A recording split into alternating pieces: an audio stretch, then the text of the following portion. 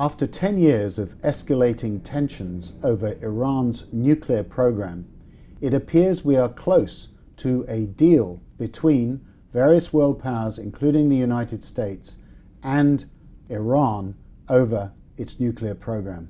Here to discuss with me the implications of this remarkable turnaround is Roula Khalaf, the Middle East editor and foreign editor of the Financial Times.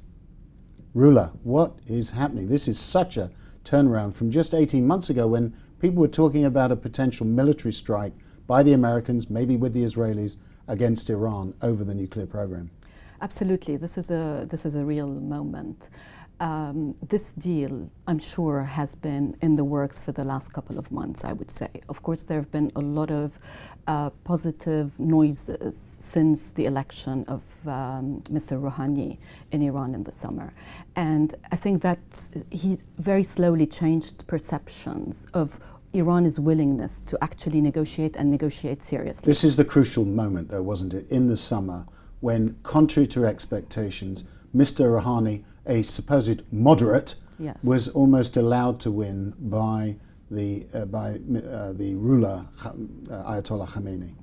Yes, that's very true, and I think that since then it has become clear to U.S. negotiators in particular, because the U.S. plays a crucial role in these negotiations, that there is a real possibility of a deal because of the impact of sanctions that have accumulated over many years and that have really very dramatically hurt the Iranian economy.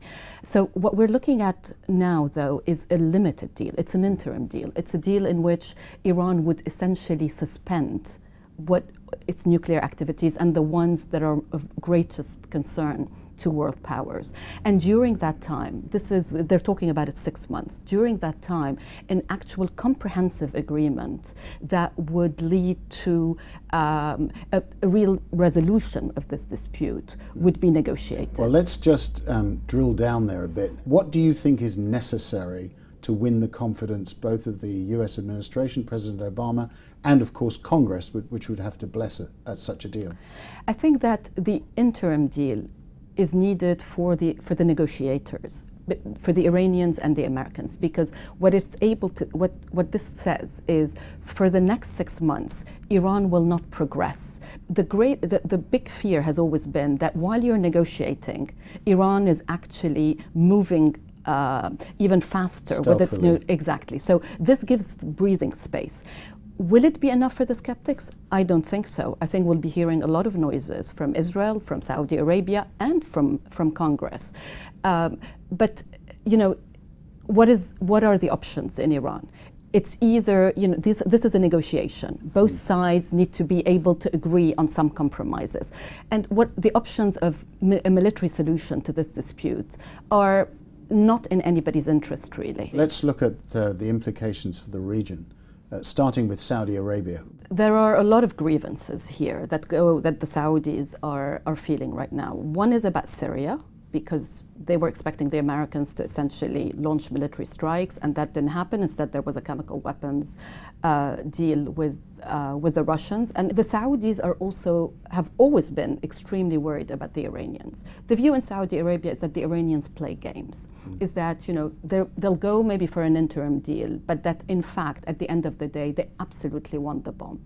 And the noises that we've been hearing lately from the Saudis, and this goes on and off essentially, is that they too could become a nuclear power.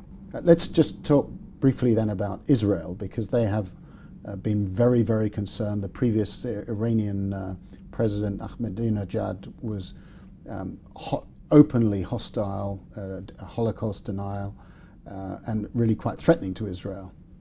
Where do you think Prime Minister Netanyahu stands? I think for Israel, this is really an existential issue.